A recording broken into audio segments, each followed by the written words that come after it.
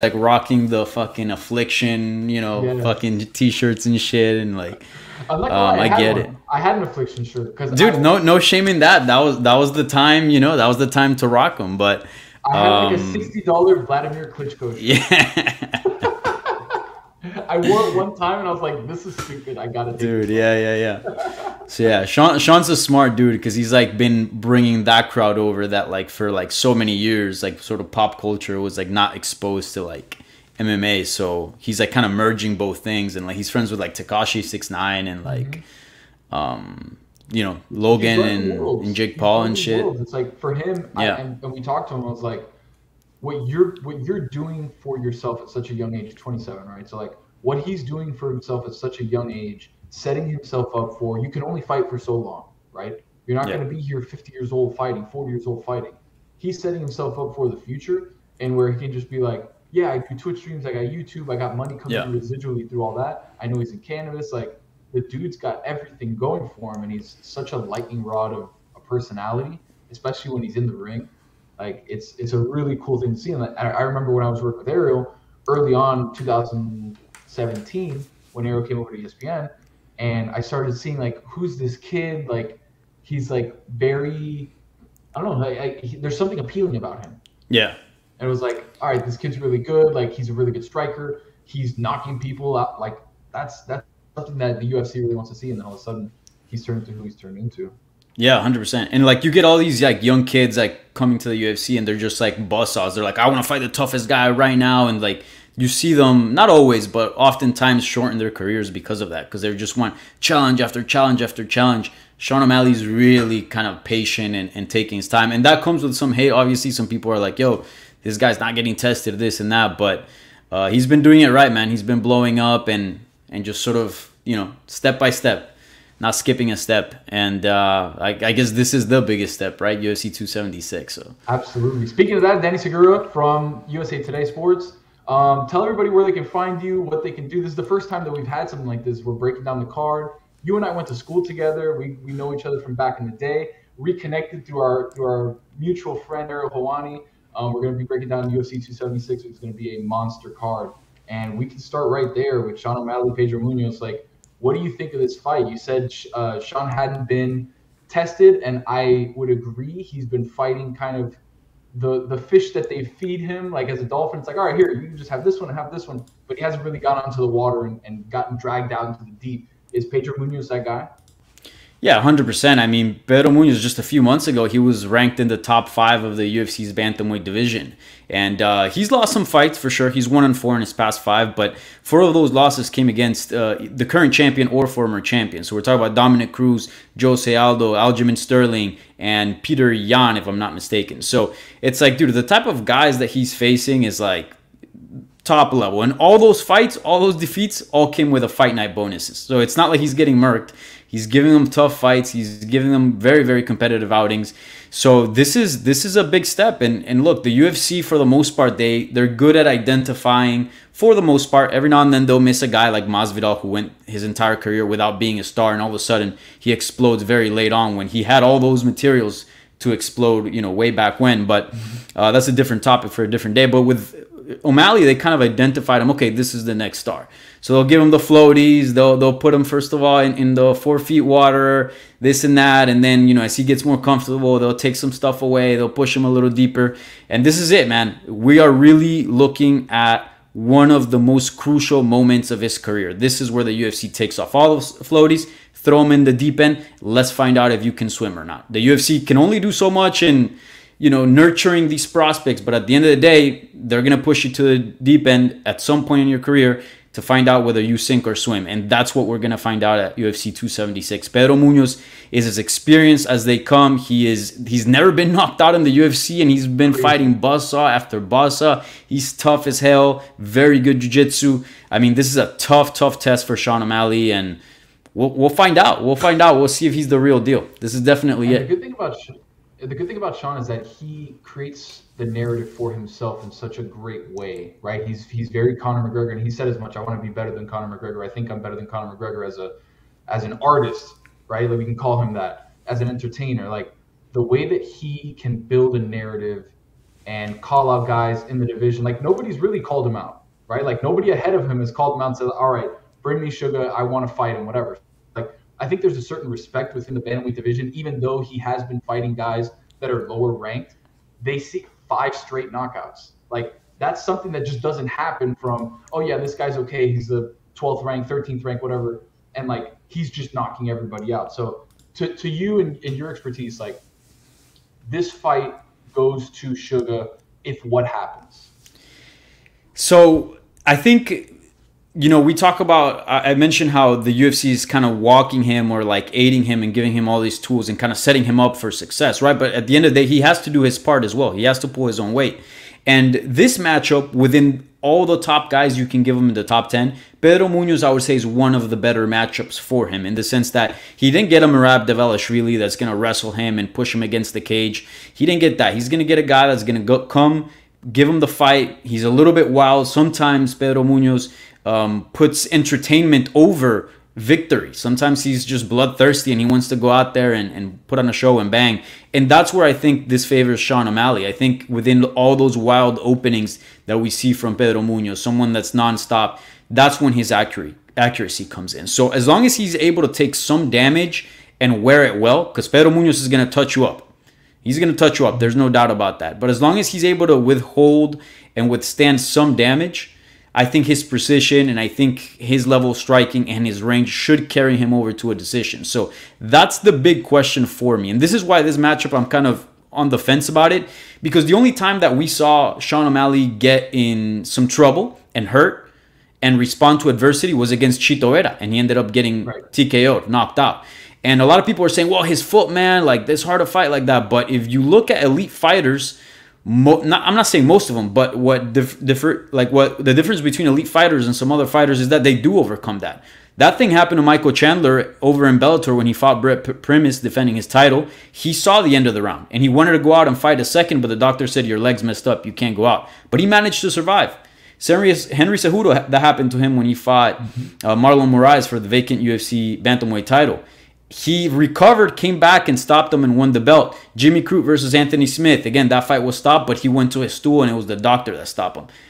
Sean O'Malley wasn't able to really figure it out and ended up getting knocked out against Chito Vera. So that's my biggest thing here. Whether or not he's going to be able to withstand damage. And I think some fighters, Henry Cejudo mentioned it, is he tough? Is he durable? Because if you're not durable, you're not going to last in the top. You could be very skilled, you could be very smart, but at the end of the day, every single fighter, anything that they have in common from all the top fighters is durability, as far as like the top 5, top 10 fighters. So that's the question. I think, can Sean O'Malley's body hold up against Pedro Munoz? Because skill-wise, from what we've seen, he should be able to fare here against Pedro Munoz, in my opinion. It's kind of like all great athletes, right? Like, everybody's fighting hurt, everybody's playing hurt, right? Steph Curry in the NBA Finals. Yeah. Ankle's hurt here. Klay Thompson, the knee's hurt. This is hurt. Like, everybody who's a champion ends up finding a way to push through. Exactly. That's an interesting point. Like, that's something that I don't think people are thinking of, is if Sean really hasn't been touched up like that outside of Chito, really ever, can you think of another time that he's gotten like really taken down and been like, oh wow, like this is not looking good? 5 straight knockouts. Yeah. Like, he's been playing with people. So for him to show that he can take a punch, that's big. Yeah, it's been clean performances all around. The only fight that was kind of tough was against Andre Sukuntaj very early, which he had that sort of famous post-fight interview where Joe Rogan interviewed him laying down because he couldn't stand up because his leg was banged up. And I think Nate Diaz went on Twitter and like called him, you know, basically said he was a wimp or whatever. I don't know. Can we curse in here? Yeah, of course. Oh, yeah. He's like, oh, this guy's a pussy. So it's like, okay, Sean, we know you got the skills, but something that cannot escape, something that's just universally true, all the top fighters, something that they share in common is toughness and durability. Just look at on the same card, Max Holloway and Volkanovski. Look how tough they are. I mean, you go against Jared Cannonier, Israel Adesanya. I mean, you can't be a champion in the UFC and be, you know, a wimp, be weak, for, you know, a pussy, for lack of a better word. Like, you have to be tough. You have to be tough.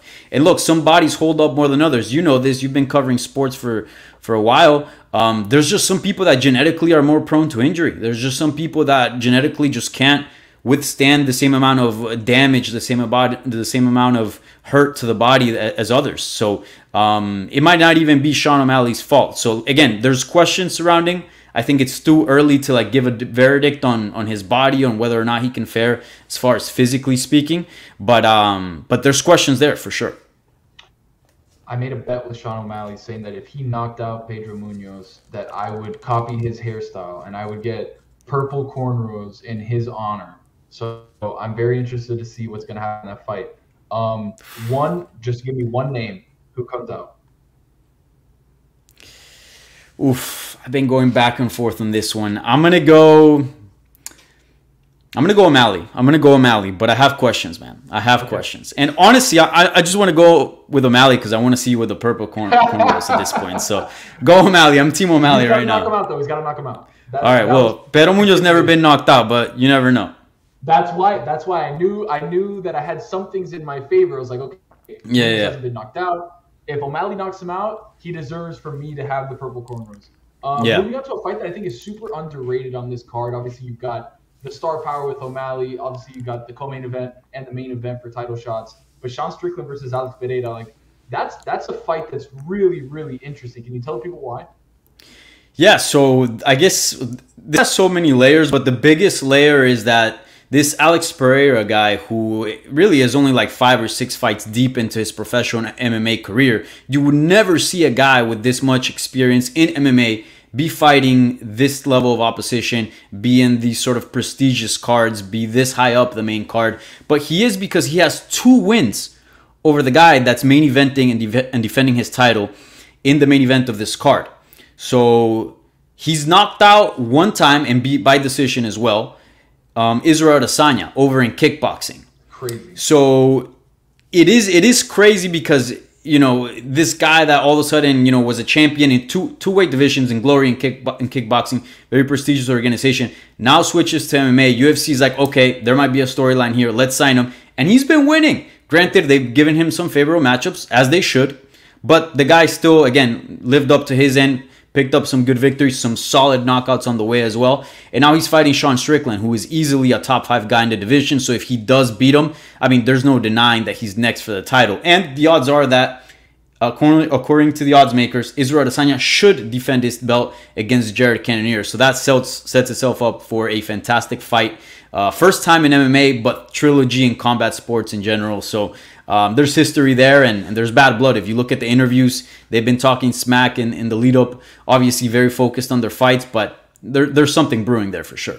And you definitely know that Izzy wants his pound of flesh because he thinks that those 2 fights shouldn't have gone the way that they went. And obviously we'll talk about Izzy at length in a couple minutes. But like, to me, I think Israel Adesanya is one of the best pound for pound best fighters that I've ever seen from the neck up. Like, his mentality when he goes into the octagon is second to none. I don't think I've seen anybody so mentally tough when he walks into the octagon.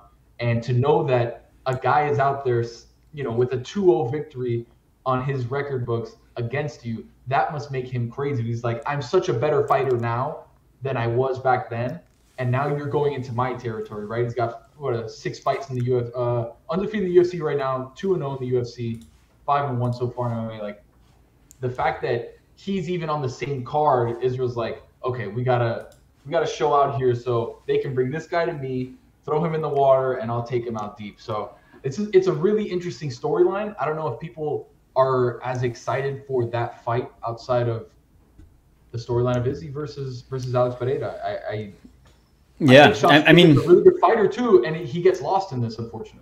Yeah, I mean, no, I think that's obviously the main storyline, and something that it is worth noting.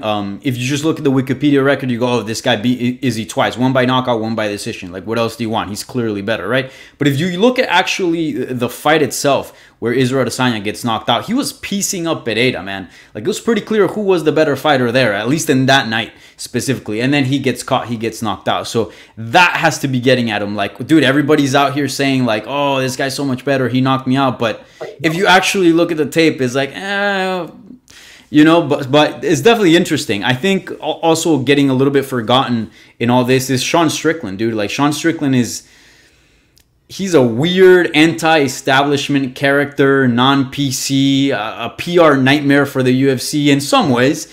But at the same time, his personality is completely opposite from what he actually shows in the ring. Sometimes we see like, some crazy guy, in interviews and this and that and fights crazy. But Strickland is completely the opposite. Inside the cage, he might say some stuff. He might look a little crazy, but he fights so composed. He fights so calculated, so smart. This guy's very, very good, and I think he could surprise people. I'm actually surprised he's the underdog, a heavy underdog entering this fight. Do you think that if Strickland beats Pereira, that he's next in line for a title shot? Yeah, he has to be. He has to be. I mean, who else? Who else would it be? I know Robert Whittaker gave him a tough fight, but I think Robert Whittaker, even though he's former champion, see you later. Bro, yeah, he's got to put some wins under his belt. Yeah, who else would be out there? I mean, Sean Strickland is definitely number one. Unless Israel Adesanya wants to give a shot to light heavyweight again and see what he can do against Jiri Prochazka, which that would be an amazing fight. And I like his odds against him. I don't see anyone else sort of skipping Pereira. I mean, sorry, Strickland. I think Strickland, if he wins, he's bound to get a title shot, and that's going to be an interesting fight too. Love it. Who do you got? I'm going to go with Strickland. I'm going to go with the underdog. I think if you look at Pereira, great striker, great knockouts, but he has holes, man. He does have a lot of deficiencies, especially in the grappling. I think with somebody like Sean Strickland, who's such a veteran, he's been everywhere. I mean, he was just here in South Florida training at American Top Team just a few weeks ago. The guy has seen it all, and I think even though his attack and his style is primarily developed on the feet, he's going to mix it up. He's going to want to mix it up, and Pereira has such big deficiencies on the ground that I don't think is going to take him, he doesn't have to go train with Bo Nickel, All-American for like a year in order to, take this guy down. No, like, I think if he does a good game plan, he should take this fight. MMA casuals, UFC casuals want fights to stay on their feet. I don't think that that's something that's overblown. I think realistically, the UFC wants to see a lot of fights stay on their feet for the knockout power, for just what we go to UFC for, which is stand-up fighting.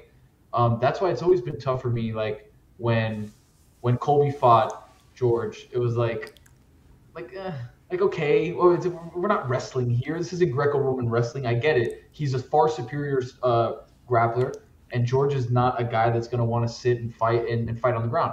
In these kind of fights, like I'm just looking through the card here. Like O'Malley Munoz, standing. Strickland Pereira, hopefully standing. Holloway Volkanovski, standing. Israel Adesanya Cannonier, standing. Like these are fights that are set up to bring the most bang for your buck when you buy that pay-per-view. Because obviously the fighters make the card, right? But the last couple of cards, there's been some fights that have been like, okay. Yeah. Like I don't even want to talk about the Rose Namajunas, Carlos Esparza one. That one gave me like heart palpitations, and I was just very upset. But the point is that these next couple fights on this card are really going to be good. And Max Holloway, Volkanovski. Bro, Robbie Lawler, Brian Barberina, Brad Riddell, Jalen Turner. I mean, dude. Yes, this card's stacked, dude. I'm looking down here. Brad Tavares. I always have trouble.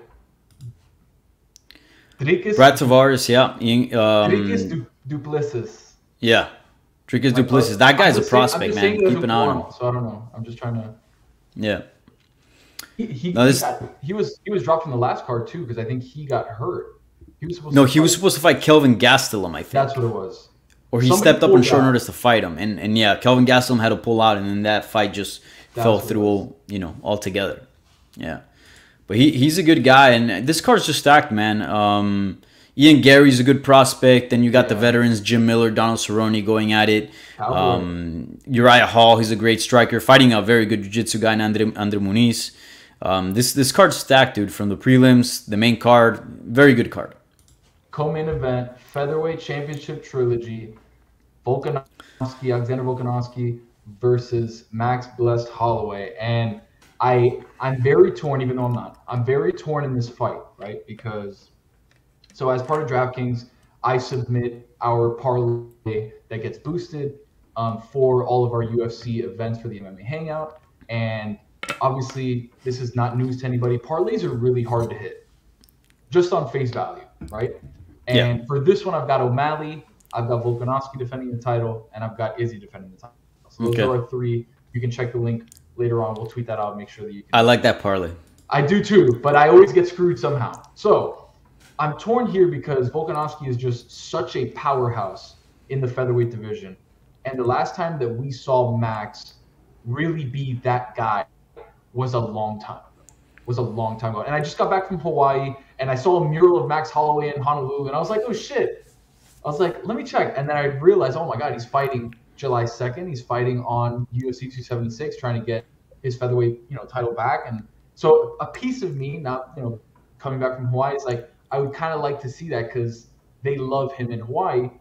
But is Volkanovski just too good, too strong, too like just such a better fighter now than Max?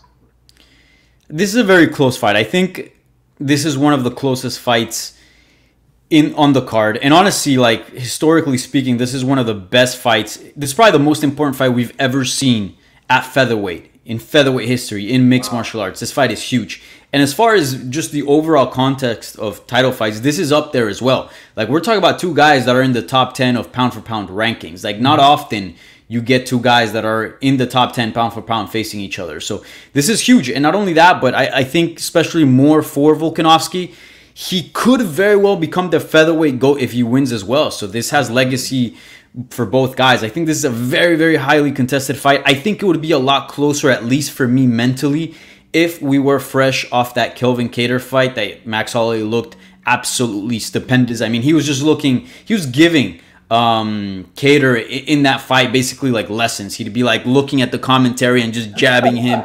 I mean, what the guy was doing was just surreal. But then he goes and fights Jair Rodriguez. And Jair Rodriguez, that tough Mexican dude, gave him a big fight, a tough fight. Pieced him up bad enough where he had to go to the hospital immediately after. I mean, both guys did. But in that fight, something that I noticed was that Max Holloway came in there saying, look, I'm the best boxer in MMA. I'm the best boxer in UFC. But if it wasn't because of his wrestling, he would have lost that. Jair Rodriguez was piecing him up on the feet. And he had to use the wrestling to win the fight. And again, fair game. It's mixed martial arts. He is the better fighter. I'm not saying that, because he used the wrestling, that's some sort of coward's way out. No, not at all. He is the better fighter, 100%. But can he take down Volkanovski? Can he tie him up the way he did against Jair? I don't think so. And Volkanovski, look at the last fight against Korean Zombie. He's just made leaps in his striking. So I wanted them to throw in the towel like halfway. It was bad, man. It was bad. This is not working. We got to get it out, bro. That's one of those fights where you go, bro. Que pena, bro. Que pena. Yes, like exactly. You just feel bad, bro. Such a good guy, right? Amazing. He's so cool. And Volkanovski, I feel like I saw through the screen him feeling bad, going, all right, here's a leg kick, bah! Here's a punch uppercut, bah! And it's just like he had no answer for Volkanovski whatsoever. Yeah. He's like, I just got to keep punching him until they call it. So, like, I think Volkanovski's in just such great form right now, too, that, like you said, this is the biggest fight in featherweight history because think about the arc of Max Holloway's career where he has all these records, right? I'm looking at it now. Record for most wins in UFC featherweight history at 18. Most finishes at featherweight at 10. Most strikes landed at 2,700. Longest win streak at 13. Like, if Volkanovski didn't exist, Max Holloway is one of the greatest fighters of all time and for sure the best featherweight of all time. Yeah, I mean, I think Aldo set that bar. Like, he's definitely the GOAT. But then you got these two other guys underneath him, Volkanovski and Holloway, competing for that spot. And they're getting close, man. They're getting close. They got the title defenses. They both have wins over Aldo as well, which that helps as well. So this is a huge fight. So hold on. So this fight for you is the one that takes whoever wins over Aldo. Because right now you have Aldo as GOAT. I have Aldo as GOAT because he's got 7 title defenses and he was just so dominant, just dispatching people. He's an animal. He's an absolute animal. And I think when people say, oh, well, Max Holloway beat him twice, but it's like, okay, well, BJ Penn, one of the greatest fighters to ever exist, also lost to Dennis Seaver towards the end because he just kept fighting and fighting and fighting. Does that mean Dennis Seaver's the GOAT? No, that's not how MMA math works. But it does add a little bit to it, right? So in my opinion, I feel like the GOAT conversation is very much a feel. So, like, it's not really math. So I have to wait and see what the fight looks like, what the result is, and see what the feel is, man. And see if he's got that GOAT feel or not. You know what I'm saying? But I think it's possible. I think right now, undoubtedly, Aldo's the GOAT. But I think if Volkanovski wins, he would have a win over Aldo, 3 wins over Max Holloway, 22 fight winning streak, 4 title defenses at featherweight. So I think there's an argument there and a conversation to be had about reevaluating who is the GOAT. 22 straight victories. Like, bro, last time he's only lost once, and that was in 2013, bro. He's undefeated in the UFC, just fighting shark after shark. 10 years was the last time he lost. Like, yeah. It almost doesn't make sense. But to that point, like, with all those things, I think if Max can find a way to beat Volk, like, that all of a sudden turns the entire narrative of his career, like, 180 degrees. Like, this is somebody who was one of the best fighters, continued, and all of a sudden was like, had a little bit of a dip, and then beat the guy who's probably one of the best fighters we've ever seen in any pound for pound, weight class. It's a really exciting fight. Yeah, this fight is awesome. For me, this is the main event of the card. I mean, this fight is just historic. It's huge in so many ways. Legacy, featherweight, GOAT. I mean, there's just so many layers to this fight. And on top of that, it's a good fight, man. Like, both these guys are super exciting, super durable, super smart. They have 2 of the smartest teams as well. Like, once you're there, dude, they're not even playing chess anymore. Yeah. They're just, like, literally, like, in the Matrix. Like, this is, like, some next level shit, bro. This is some next level shit. There's shit that, like, I'm going to see in that fight that I'm not going to even catch. Right. Like, they're so advanced that, yeah, it's crazy. It's insane. I love watching, like, that high level, and in any sport, right? Like, yeah. Just thinking of what we saw between Steph and, Steph and the Golden State Warriors versus the Celtics, and how they were defending certain ways, but, like, Steph is just so good that it doesn't matter if you're hedging on screens above the screener. He's just going to hit shots. And he made, Time Lord Robert Williams look foolish like 13 times. He's one of the best defenders in the NBA. So, like, the ability for high elite GOAT level athletes to dictate certain things in their sport. Brady, obviously, being able to see the play before the play, and knowing what defenders are going to do and all these different things. Like, this is one of those fights that you're going to look back and say, holy shit. Like, almost like the AFC Championship game with Patrick Mahomes and Josh Allen, where it's just back and forth and back and forth and back and forth. And then they finally ended it in one of the best, best games of all time. And, like, this has the opportunity to be that. Yeah, 100%. And I'll tell people this. If you want to get a look of the most advanced technique, the highest level possible attainable today in 2022 in mixed martial arts, watch that fight. There's literally no other levels above that. That is the very best, the best practices, the very best technique. You're looking at the highest level of technique attainable today in that fight. Like, there's no other example that I can give you of better technique. I mean, yeah, it's like watching, Brady play. It's like watching Steph Curry play. This is it. This is that. Main event time. Israel Adesanya, 22-1. Jared Cannonier, 15-5. Been on an absolute heater since he went down to middleweight. This is a big time fight. Yeah. What do you think about this? I have so many things to say, and I'm just trying to clear my head. What do you think about this? I want to be respectful here because I want to give Cannonier his due, but, like, I've been so impressed with what Israel Adesanya has been able to do, and he's just been dismantling people at 185, of course, and making it look so easy that Jared Cannonier, I think, he definitely poses a problem. He hits very, very hard, and with that amount of power, like, you cannot, you have to be perfect because one mistake might cost you the entire fight. But at the same time, it's like, dude, you're telling me that Jared Cannonier hits harder than Jan Blachowicz, and, Jan Blachowicz, he lost that fight, right, Israel Adesanya, but power-wise and striking-wise, he was able to deal with him. It was the wrestling that beat Israel Adesanya. So, in my opinion, this is Israel Adesanya's fight to lose. Like, he should win this. He should win this. I think that Jared Cannonier is such an interesting case study, right, because he's a heavyweight. All of a sudden goes, you know what? I'm not going light heavyweight. I'm going one further down. I'm going to fight as a middleweight. And since he's made that move, he's been a completely different fighter. And the ability for his power to translate so well, right? Because usually when you lose that weight, you lose the power that comes with it. Yep. All of a sudden, he's shredded, and he is dropping bombs. I mean, obviously you saw what happened with Derek Brunson. Like, he is dropping absolute bombs. Like you said, Izzy is such a smart fighter and is such a sharp, surgical fighter that he can stay at a distance and watch, and try to see those big shots coming and get in and out with jabs and with kicks and certain things. But like, I think Jared Cannonier, if it weren't for Israel Adesanya, would be middleweight champion. Yeah. He's facing one of, again, the best of all time. And we look at what he's been able to do, Izzy, in just pure dominance in the middleweight division. It's like he's legitimately one of my favorite athletes to watch do anything. And so when I started getting into UFC, my wife was like, hey, like, this is kind of cool. She started falling in love with like Thug Rose, watching her fight.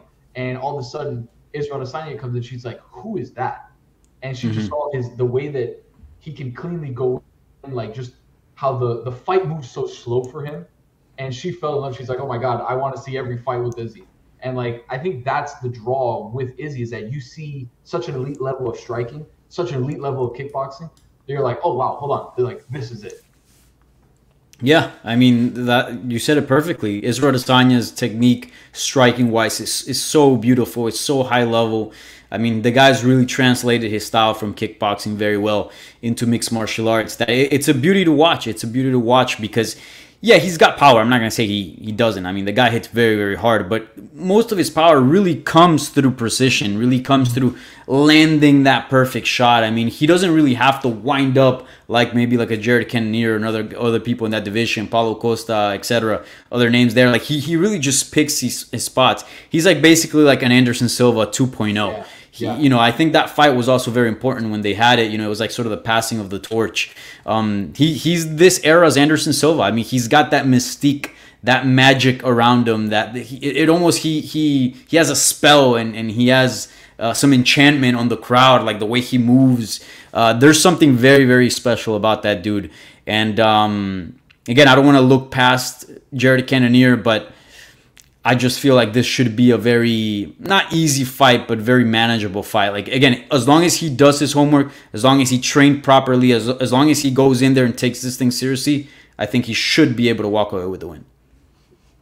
And he's one of those guys that's so mentally tough, too. And obviously in every promo that they cut of Izzy, you see him mouthing, I'm ready to die in the cage, right? That famous shot of him saying, like, I'm ready to die or I'm willing to die or whatever it is. And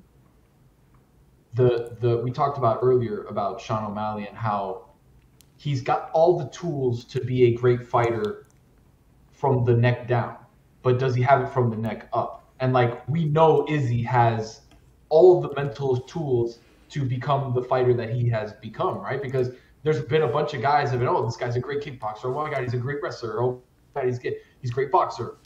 But nobody can kind of put it together with all of those things, even though obviously he likes, stuff on the ground, but that's a different story. The point being that his ability to go into a cage and say, you will not beat me. It doesn't matter what you're going to try. I'm going to beat you. That to me is like, there's nothing better. I think he comes out and defends his title. How many title defenses are we at with his? I think he's about 5 maybe. Okay, yeah, that's what I thought. Yeah, let me double check here. I think he's got like 4 or 5 title defenses. Obviously, 4. Yeah, this will be his 5th. This will be 5. Okay. Mm-hmm.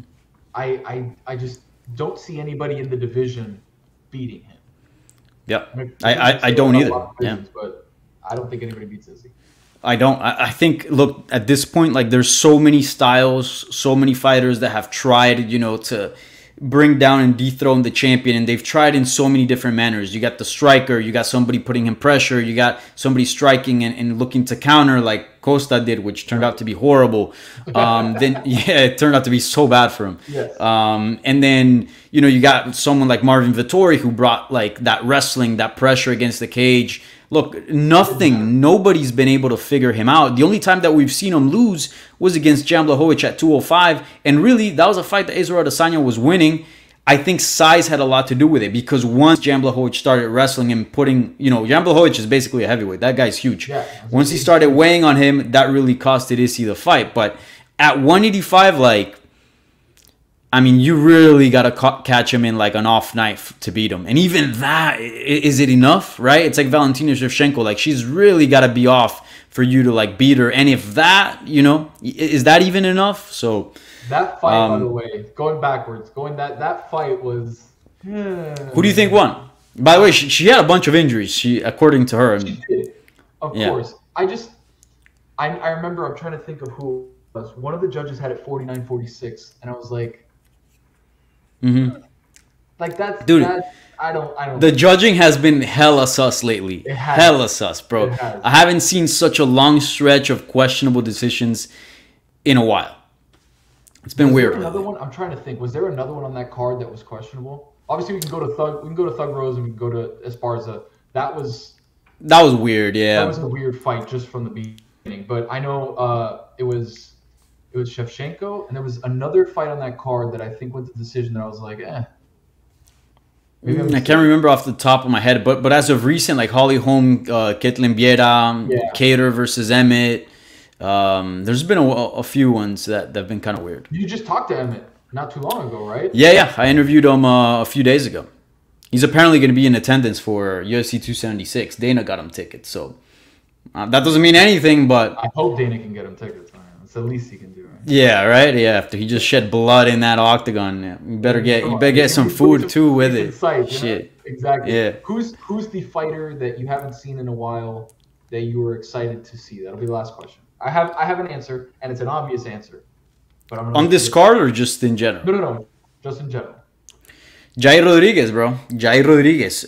He's fighting July 16th. And he's a guy that, if you look at his record, he barely fights, dude. He fights like once a year, if that. I'm going to pull his record up right now. But I talked to, and first of all, that guy is very mysterious. Like, good luck trying to catch an interview with Jair Rodriguez. He only does interviews because he has to on fight week. But other than that, the guy's very, very private. But I've spoken to people that are very, very close to him. And the guy doesn't fight that much because his game is so based around kicking that like he just kicks the hell out of people every single fight, and his feet are so swollen up that it takes for him a long time to recover, and he's just not able to fight as frequent as others. He's also had some mental health issues in the past as well, but I think he's all good on that. But look, he fought once in 2021, which was against Max Holloway. That was late 2021. Before that, he fought once in 2019 in October, then once again in September in 2019. Sorry? Then he took the pandemic year off. He was like, I'm good. Yeah, basically. And he fought twice in 2019. That's because the fight against Jeremy Steven, they did it twice because it was an accidental eye poke. It was literally a 15-second fight. I was there for that fight in Mexico. And then they rebooked it the following month, so it really counts as one. So he fought once in 2021, once in 2019, once in 2018, twice in 2017, twice in 2016, twice in 2015. Like, the guy's just barely fights, but he's so good. I know the UFC really appreciates him. He's huge in Mexico. Just a fun style. He's got everything to be a star. It's just the activity level. So hopefully with this fight against Brian Ortega, and he fairly recently somewhat fought Max Holloway, hopefully this means more frequency in his career. Just twice. 1.5 times a year. 1.5 times a year. That's it. Doesn't even have to be twice. Like, twice every 18 months, and I'm happy, bro. For me, I think the answer is John Jones, right? It's such an 100%. obvious answer. That's why I said it's obvious. That's a great one. I'm really interested. I know it was either going to be Stipe or it was Stipe or somebody else. I can't remember. Ngannou, yeah. So if everything's all right with his knee / contract, so that's another story. TBD, yeah. But the fact that we haven't seen John in so long, and obviously his reputation has preceded him throughout his entire career, basically. Yeah. And it's interesting to me to see. I remember when he was going up against DC, and I remember not liking DC. And a lot of people, yeah. Yeah, I remember not liking DC and being like, oh, the suit, what is he trying to do? Kind of a big wrestler guy, boring, I don't care. And then it's funny how the tides have turned so far, right? Where now DC is Hall of Famer, lovable guy on every show everywhere, now on the broadcast for the UFC, and John Jones has just continued to I don't want to say derail his life, but that's what he's done, right? Like, I mean, he's out there subtweeting. That's about it. That's his favorite. That's his thing. Yeah, his favorite. Out there taking shots on people on Twitter and. But yeah, that's a shame. And he turns 35 in July, so it's going to be 2 years since he hasn't fought. Man, he's really one of the greatest talents we've ever seen. He's probably the GOAT. And yeah, I'm with you. Like, I wish we could see him fight long. Like, huge. What's up? That for him to be back in the octagon would be huge. Oh, especially at heavyweight. Dude, if he's able to win a title at heavyweight, he's the GOAT. Yes. He's the GOAT. I don't care about the tainted supplements. I don't care about the picograms. He is the GOAT. The cocaine. I mean, any of that can go out the window. I know GSP is like the perfect, model citizen, but at that point, like, you win a title at light heavyweight, defend it forever, pretty much undefeated. Win a title at heavyweight, sorry GSP. After taking 2 years off. After taking 2 years off, yep. Just training, whatever. Like that's one fight that I'm looking. Whoever it's against, I don't care. Yeah. But that's one that I'm really looking forward to. I'd also add to the list Nate Diaz. I love Nate Diaz and Conor McGregor. When those guys are fighting, MMA is fun, dude. Jake Paul, Nate Diaz on a card somewhere. Would you be interested? Boxing, you know what? I'd watch it. I covered Mayweather here in Miami at the Hard Rock Stadium. Mayweather, Logan Paul. All right, so I've been at the bottom of the bottom, right? So I'd watch Diaz, Jake Paul. I think that's a little better. Clearly, Jake is better than Logan. Well, I wouldn't say Nate Diaz is better than Mayweather, but at least that fight would be more competitive, I think. And look, for the spectacle, I'd do it. Yeah, for sure, I'd cover that. I'm the last thing before I let you go. I'm tired of people saying that it's a spectacle. It's not real combat sports. Get over yourself. It's fighting. Pure. There's nothing pure in fighting. Nothing. Yeah. I don't care what it is. You put a grizzly bear versus an alligator. Like, I'll watch it. I don't care. Dude, bro, I mean, there's like tons of stuff going on. Like, I don't know if you've seen that Pillow Fighting FC, Bare Knuckle FC. I mean, there's like so many variations of like fighting. Like, look, at the end of the day, this is prize fighting. This is prize fighting. So, I don't want to see Nate Diaz get a fat bag. Jake Paul, I mean, he's already a millionaire, but yeah, it'd be fun. There you go. There you go. Shouts out to Palomino, bro, a Miami guy, Peruvian. The undisputed bare knuckle GOAT. Yeah, that dude's 41 too, bro. I don't know what they're putting in that ceviche, but he's looking great. I need some of that. Bro, he's looking great. He's looking great. He's got a great story too. I don't know if you've gotten a chance to like look at some of the interviews. I've interviewed him a few times, but the guy was one of the best fighters in the world outside of the UFC, and the UFC wanted him, but he never got signed because he was an undocumented immigrant. He just became a resident like 2-3 years ago. And he's been talking about that openly, but it's crazy. He fought Justin Gaethje twice while being like undocumented. Like, that's crazy. It's crazy, man. That guy has a crazy life story. Because I know you've done that interview. Where can people check that out along with all the other stuff that they can check out? Yeah, so you can go to MMAJunkie.com or go on their YouTube channel. You can find that interview as well. I also do Spanish content. You can find that on Hablemos MMA on YouTube. And follow me on all socials as well, Danny Segura TV. He's Danny Segura. It's your boy Tende Tony. We're getting ready for UFC 276. Izzy versus Jared Cannonier. Again, my brother, thank you so much for hanging out, for giving the people what they want. And let's do 277, huh? For sure, man. Thank you for having me. It's a pleasure being here with you. I mean, last time we saw each other, we were trying to become a journalist in sports, and here we are talking about sports. You're a journalist. I am not a journalist. It's great. Well, reporters, media people, whatever you want to... Let's call, all right, media people. Let's say that. So pleasure being here, and love Dan Le Batard and the network. Always representing South Florida, and I'm big on that, as everyone in the community knows. So appreciate the invitation. Thank you, brother.